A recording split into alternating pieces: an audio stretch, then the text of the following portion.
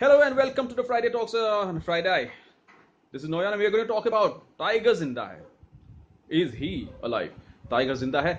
And the most important question when I saw the trailer of Tiger Zinda was that is this a continuation of the first film Ek Tha Tiger, which released in 2012 on Eid of 2012, and it was a massive hit. It was 199 crores of box office, and that was the biggest hit of Salman Khan at that point of time.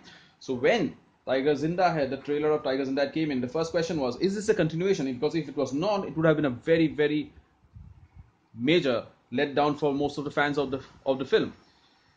I was cynical when I went to watch because the trailer did not quite give me the element of it held back the element of surprise there in terms of what the film would be.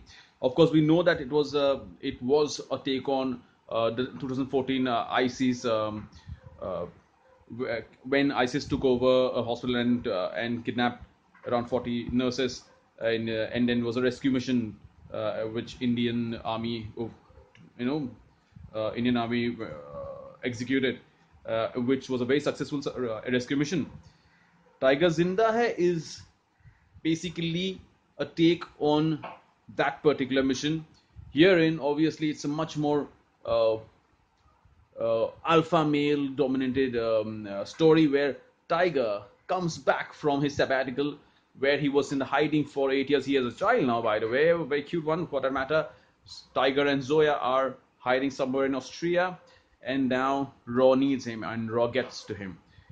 Will Tiger go back and save the day for his country? Will he manage to free the nurses, or will it be too late? That's the entire story here. And the fact is,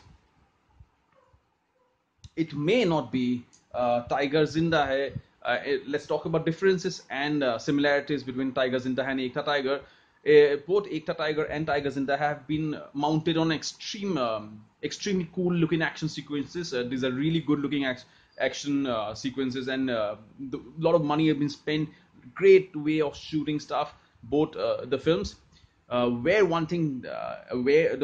it differs is that Ek Tha Tiger was directed by Kabir Khan, and Kabir Khan is usually, except of course abysmally bad Tube Light, has been a very, very persistently very good director in terms of sensibilities.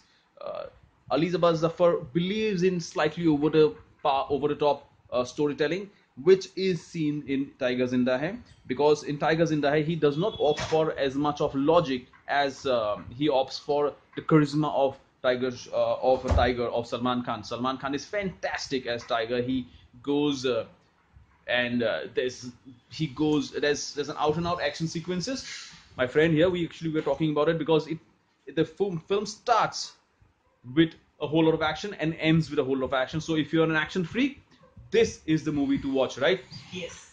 And talking about apart from action, there's someone called Katrina Kaif who's extremely gorgeous in whatever she does, even during the action sequences, which she usually does. I mean, quite a few action sequences that Katrina Kaif is a part of. She is kicking some real butt, and a lot of butt for that matter, and she's gunning down a lot of people. It's real fun.